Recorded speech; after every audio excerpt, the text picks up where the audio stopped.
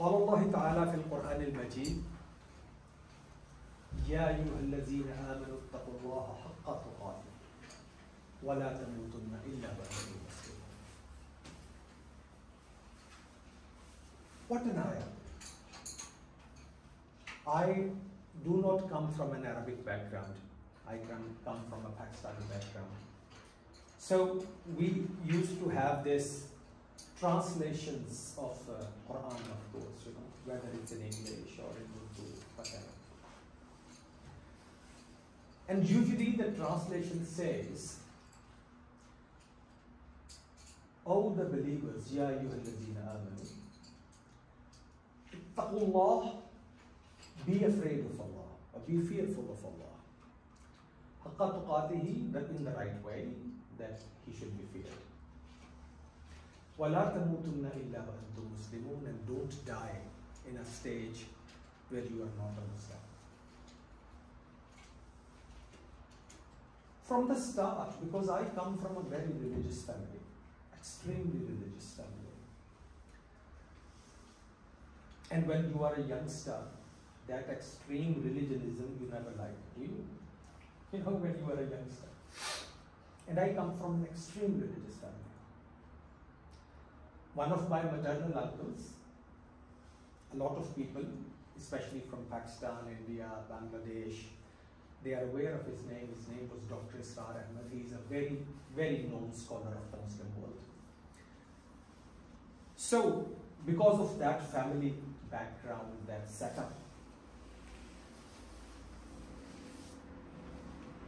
it was like right from the beginning, the envisioning of Allah subhanahu wa ta'ala in the mind and to be afraid of him was like someone with a big sword standing there, you know, "Oh, you have to be afraid of me."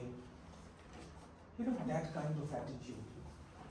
When you go to the mosque, the masjid, scholars keep on telling you, you are going to go to fire because he is going to send you to the hellfire and all that. And you know, all the time we create so much negativity around Allah subhanahu wa ta'ala. At a stage of my life when I started understanding the concepts, and that doesn't happen all of a sudden, Allah subhanahu wa ta'ala's extreme help is needed in that, you know, so that you really understand the concept. Then I came to know that we are being told of a totally different face of Allah subhanahu wa ta'ala. That Rabb, that Creator, who created us, who gives us every blessing, every single breath. When I went into medicine, I knew what a breath is. You got COVID very recently, isn't it? Did you realize how important oxygen is if Allah subhanahu wa ta'ala doesn't keep it that way? When it comes to the hands of the human, it is black marketed in such situation, getting a small cylinder of oxygen. Because it's human, selfish, mean. When it comes to Allah subhanahu wa ta'ala, He doesn't want you to be afraid of Him like you are afraid of a policeman, or you are afraid of someone like who can punish you all the time. What's important? Ya ayyuhalladhina amanu ittaqullah. Be conscious of Allah. All of us sitting here at some stage, forget about the other love, talk about the motherly love. How much you are scared of your mother? Are you? Why? Because you trust in her love, isn't it? Whatever wrong you will do, you will go to Mama, "Mom, I made this mistake, sorry." And you know, she will just take you in her lap and it's okay. Praise, "Oh, my son, it's fine, it's perfect. Don't worry about it, I'll take care of it." Allah subhanahu wa ta'ala has given us the example of His love to His people as 70 times of that of a mother. Do we trust Him?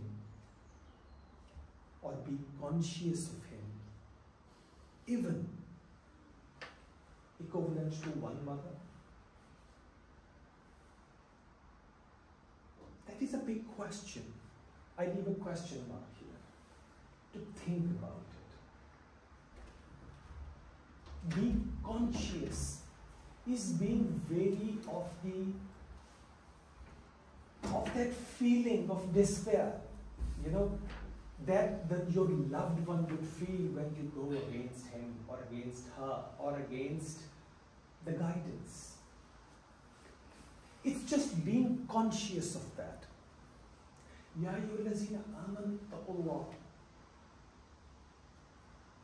Be conscious of Allah. Let me change the translation here. Be conscious of Allah. Haqqa tuqatihi, the way that you need to be conscious. Allah says, we all hear that in Arabic khutbah when we do Arabic khutbah anywhere. That وَمَنْ يُطِعِ اللَّهَ وَرَسُولَهُ فَقَدْ رَشَدَ. Who is obedient to Allah and His Prophet, he got the guidance. He's on the right path. وَمَنْ يَعْصِهِمَا, and who does not obey, gets into disobedience, then remember, you cannot make a harm to Allah subhanahu wa ta'ala. You can only make it to yourself. That consciousness, that love of Allah subhanahu wa ta'ala, the one who gives me water, not in the bottled form for 80p, everywhere, free, who gives me air, who gives me oxygen to breathe, who gives me my relations, who gives me time, who gives me health, who gives me rizq. And it is such a misunderstanding that people consider rizq only as the earning. What we earn is rizq. Ask the importance of health to a rich man who can't eat anything. That's rizq. It's not only our earning, it's not only in terms of money that we make.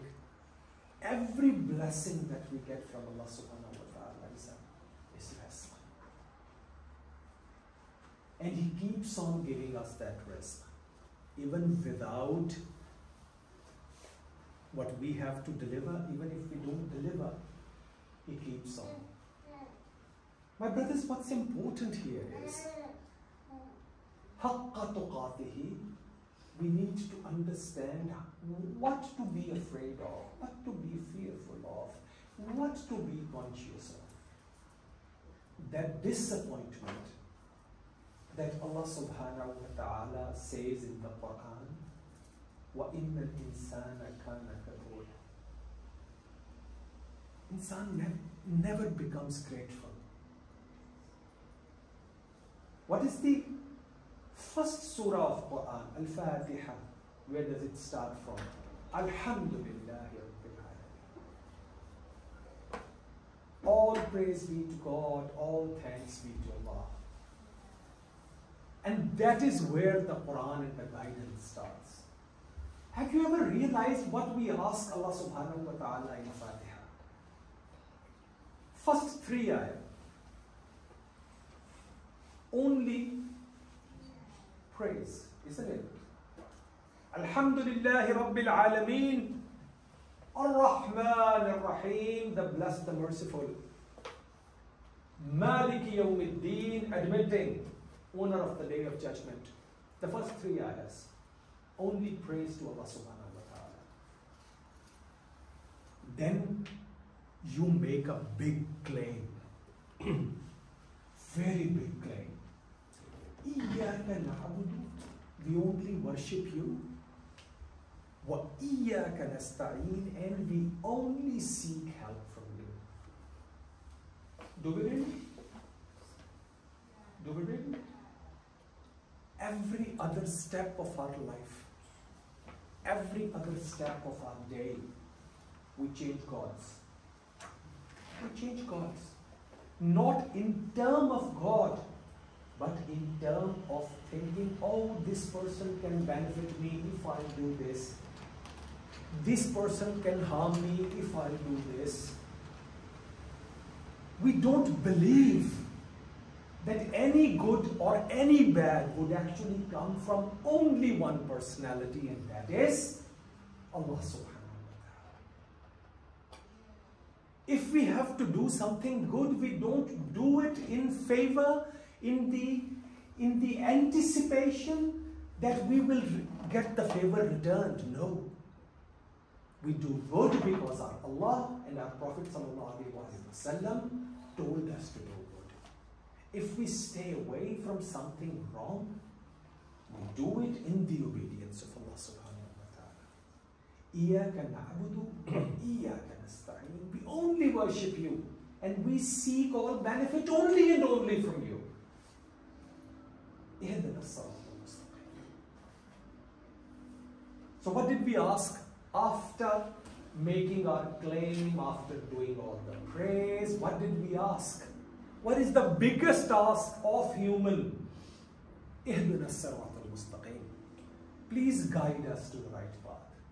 And then we make sure that what path? We are clarifying it. صراط الذين أنعمت عليهم غير المغضوب عليهم ولا الضالين.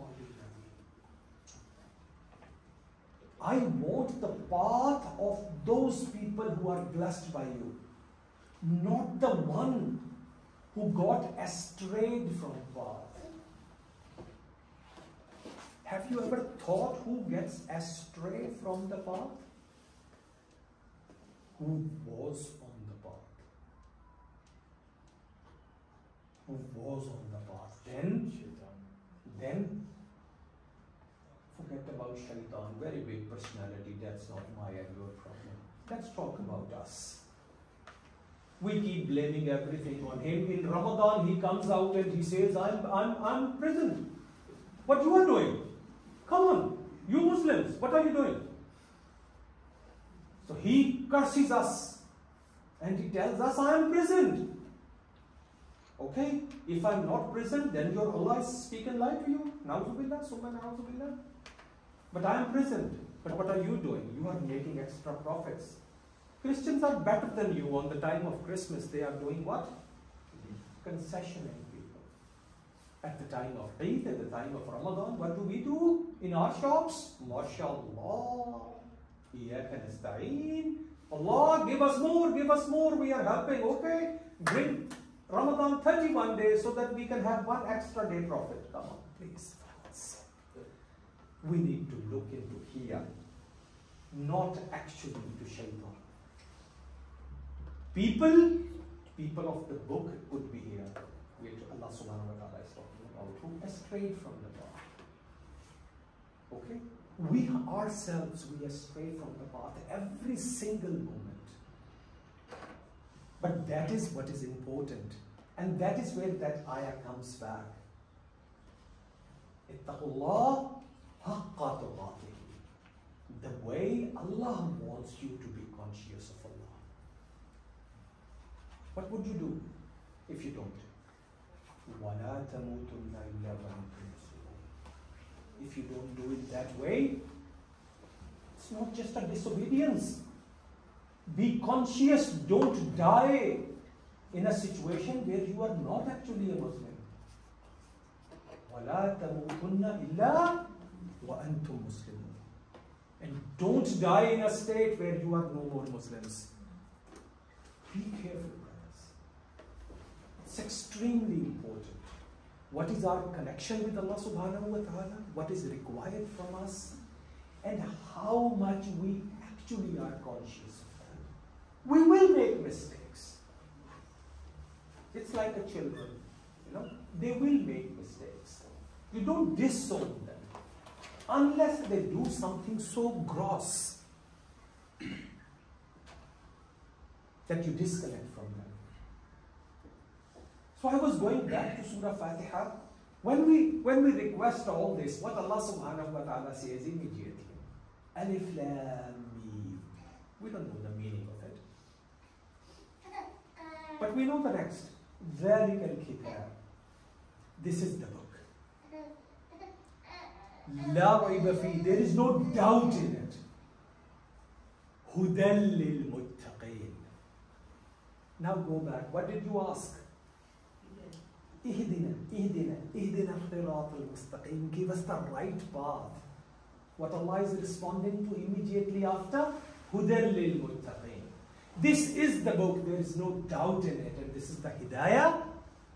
But for those who are conscious, it's not for everyone. He didn't say هُدًى لِلنَّاسِ there immediately. No. He does talk about Quran as هُدًى لِلنَّاسِ later, but not immediately after. He makes you conscious, the actual right path, because you made it very specific. اهدنا الصراط المستقيم. Which one? صراط الذين أنعمت عليهم. Path of the people who were blessed by you, not who got astray from the path. No, not from those. Okay? So you didn't say give us the right path. You made it very specific, a subset of population. This is the kind of the right path you want. He said, okay, fine. هُدًى لِلْمُتَّقِينَ. This is the hidayah for muttaqeen. People who are conscious. When they become conscious of Allah subhanahu wa ta'ala, when we become conscious of Allah subhanahu wa ta'ala, believe me, brothers, and I am not speaking from the perspective of books. I am actually speaking from my own personal experience.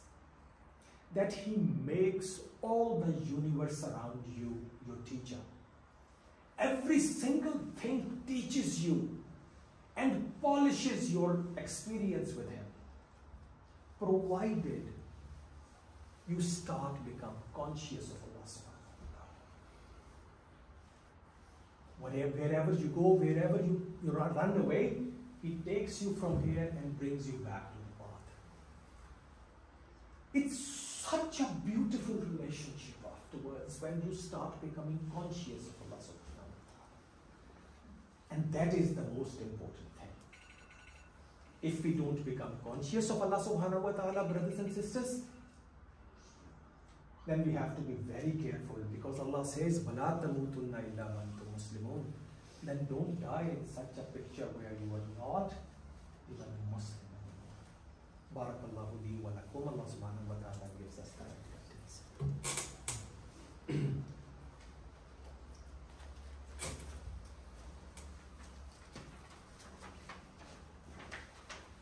All praise be to Allah, the Beneficent and the Merciful. I seek His help and forgiveness, and we all seek His refuge from the evils of our own selves. No one can ever mislead the person who Allah decides to lead to the right path. And no one can show the right path to whom Allah decides to astray from the path. And I bear the witness that there is no God but Allah, and that Prophet Muhammad sallallahu alayhi wa sallam is His worshipper and messenger, who He sent with the truth and the guidance as the deliverer of the good news and the warning. The one who obeyed Allah and His messenger sallallahu alayhi wa sallam got the right path and the guidance, but who disobeyed them both cannot harm anyone but one's own self. And remember, nothing and no one can ever bring harm. Nothing or no one can ever bring harm to Allah subhanahu wa ta'ala. I seek Allah's refuge from the cursed Satan. Indeed, Allah and His angels send prayers and blessings upon the messenger. So, O believers, you also must send prayers and blessings upon him. O Allah, accept our prayers and blessings upon Muhammad sallallahu alayhi wa sallam, your worshipper and messenger, and also for all real believers, men and women, and all Muslims, men and women, and bless Muhammad sallallahu alayhi wa sallam, his wives and his children with your barakah, and bless his companions with the highest rewards in heaven. Inshallah. Ameen. O worshippers of Allah, may Allah shower His mercy on you. Be careful and conscious of Allah. Indeed, Allah orders you to be always justful, merciful, and virtuous, and he orders you to take care of and sacrifice for your relatives, and he who orders you to stay away from the vulgarity, disbelieving, disobedience, and time wasting. He preaches you and warns you so that you take the advice and remember him always. Keep remembering Allah so that he keeps remembering you. And pray to him so he accepts your prayers, and indeed remembering Allah is the best deed. Barakallahu li wa lakum wa lisa'il muslimin. Innahu ta'ala jawwadun kareem malikun rahim. As-salam.